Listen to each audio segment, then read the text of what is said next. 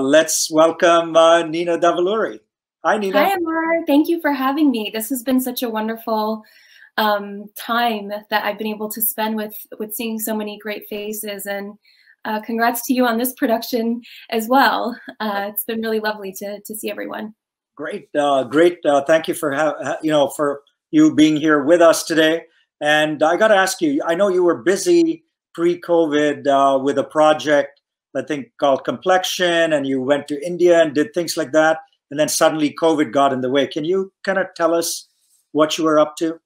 Yeah, so I have been working for, I guess, almost a year and a half now on a documentary, and it's called Complexion.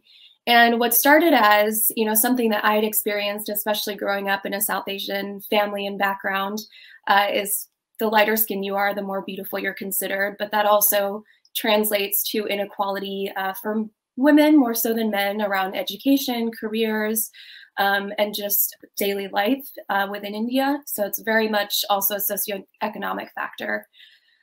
So we were able to film in Italy, and then we were also where we were at Venice Film Festival, which launched our project, which was really great. And then in January, we were in Bangladesh and India. It was an interest, I think, for me going to India, especially filming where we did. We worked with a lot of orphanages on the ground and groups that were really helpful in terms of filming and partnering with, that were able to access the correct people that we could speak with.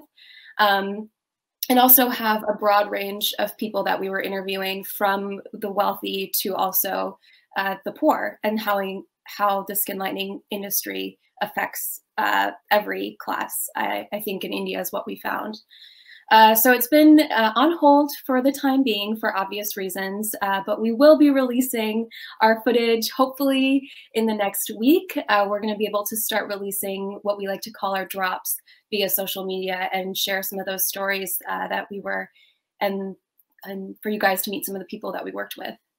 Great. Look forward to some of the Indian segments. I know, like you said, complexion and color impacts people with darker skin, and they, kind of a lot of them are also poor. So it's a double whammy of sorts. So please do keep us posted on that. And now India has got the COVID crisis too.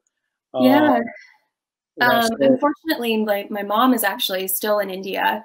She was there visiting her sister there in Vijayawada.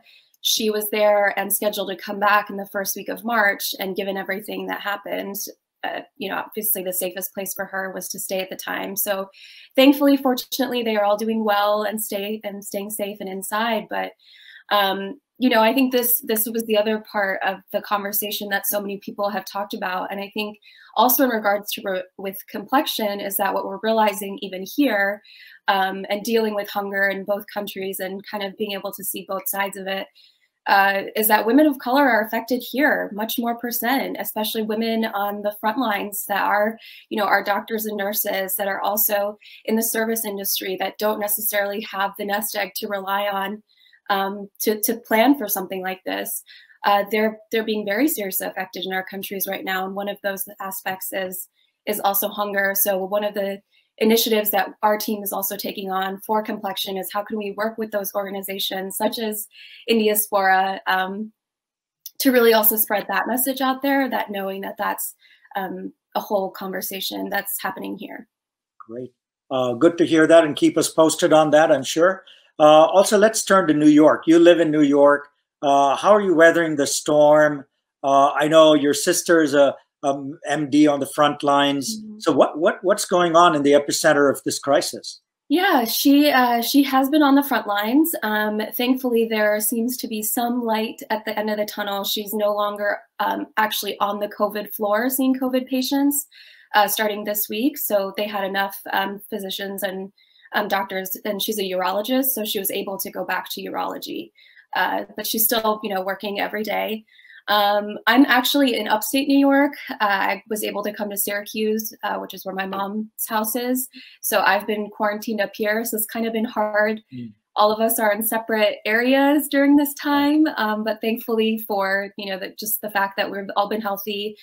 Mina, who's my sister, the physician, she has been positive throughout this process and has taken necessary precautions. And I think just even for her to face this, she's been keeping us a little sane. So that's been really helpful.